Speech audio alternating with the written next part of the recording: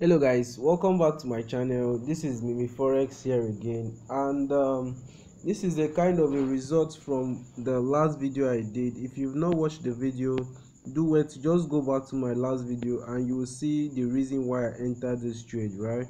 So but meanwhile I might decide to merge it together with the previous video. That is, I'll cut the last part of the previous video and probably merge it with this one. That's it, to be like a before and after of the trade, right? That most people might not really have the chance to go back to watch the previous video. Now I'm not doing this in a kind of a way to prove that I am the best. No, I'm not doing this from a standpoint of perfection, right? I'm just saying that we are all learning from the market, right? But probably because of one thing or the other, I'm kind of more advanced, right? So I'm here to just share the little idea I have that might be of help, right, in your trading career. So now this is if you check my previous video, okay, maybe if I will merge the video together, you are going to see that I did analysis that the market will pull back from this zone, right, from this trend line right here.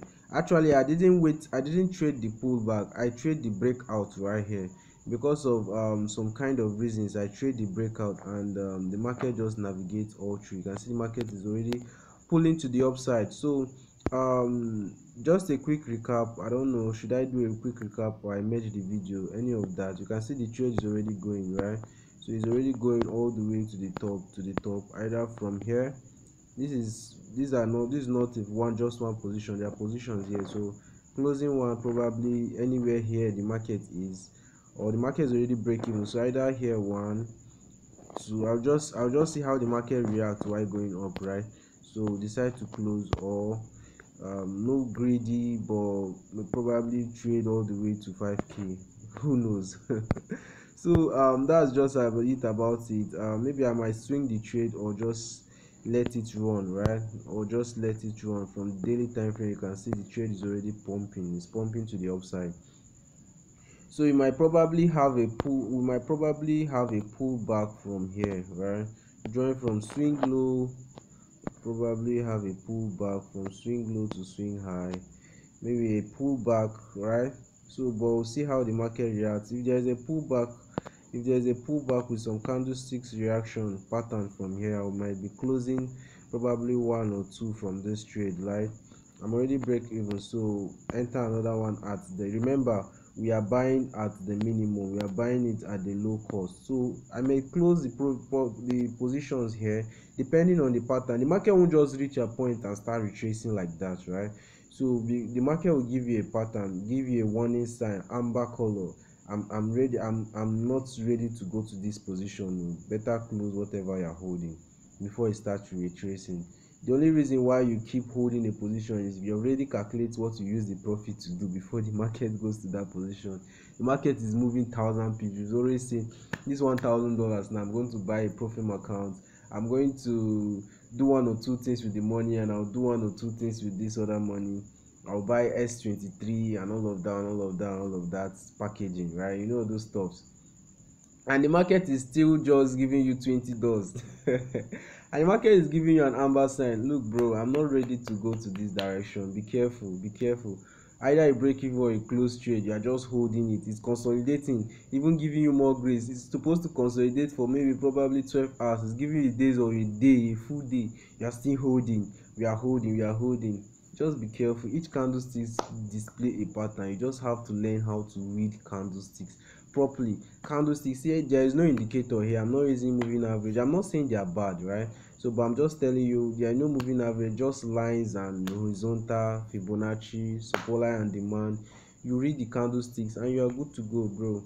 You get the point. So that's it about it. I might merge the video or I'll just upload this one. So thank you for watching. Please, if you're interested and you like how I swing trade, of course my number will be in the description box like always, right?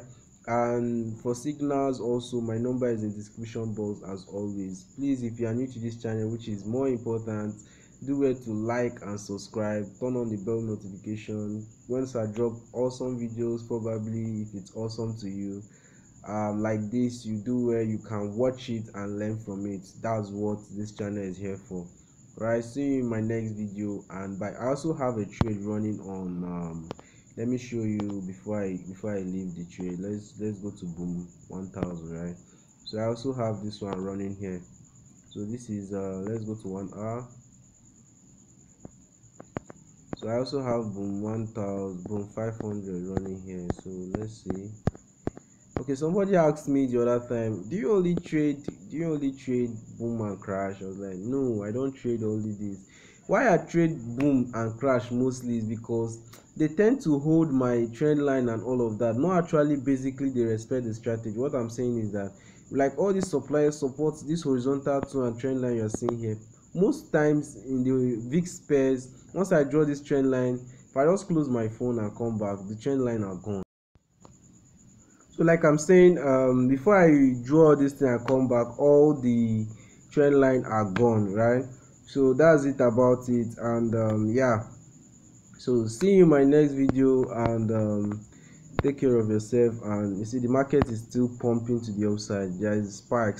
So but actually I'm looking forward that this trend line right here, at this supply and demand, there will be a reaction. So probably if the market should break through this trend line, I'll still be holding. But if I see a pattern around here, I'll be closing. Okay, now someone asked me, why did I enter this trade? Sorry, before I forget, I entered this trade just because of a basic reason, right? I'm going to show you why I entered this trade. This is also what I always preach so far, right?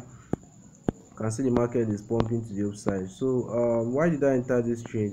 This is the third touch of the trend line. But before I tell you this is the third touch of the trend line, remember this is also a double top. This is what I always preach. In a particular time frame, you are going to see different patterns. But the only thing that will help you navigate which pattern to look out for is when you are coming from the higher time frame. So this is one step higher, and this is stuck in the box. You can see the market is stuck in a range, right? So now, but why am I trading lower? Of course I supposed to be selling, because here there is a strong resistance right here. There's a strong resistance right here. This is also a double top, and this market couldn't reach up to that point. So there is, the sellers are kind of pushing it down. But why do I choose to sell and sell and sell? But there will be sell and out of the box. Now I choose to sell because my weekly time frame, which is my overall where I take my bias, is that the market has not yet gotten to 4,000. The market has not yet gotten to 4,000.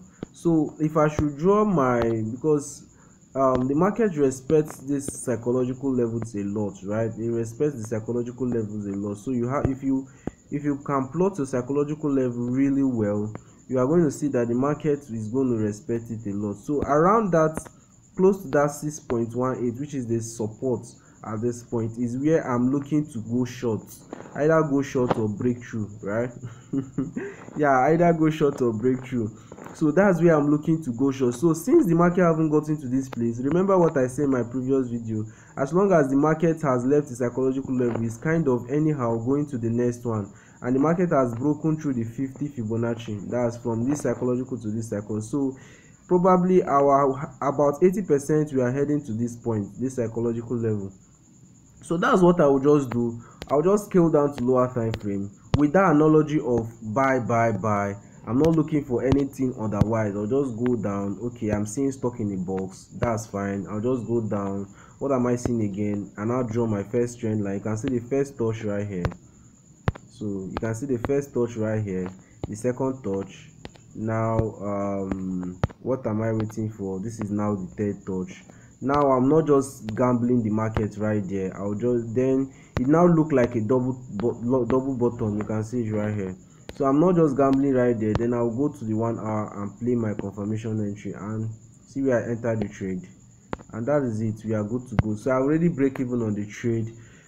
So yeah, that's it about this trade. So I don't think I'm going to merge it, I'll just try merging it. But yeah, stay peeping, keep it peeping, keep it really simple. Look, the secret of trading is not to complicate things, not to complicate things. Keep it really simple, keep it really simple and basic, like very basic and plain, right? That is the only way you're going to make headway. That may be the only way if you are struggling so far to make headway, because if you keep complicating things, you keep remaining in that direction. It has happened to me. Most of the things I'm sharing here, I'm speaking out of experience, right?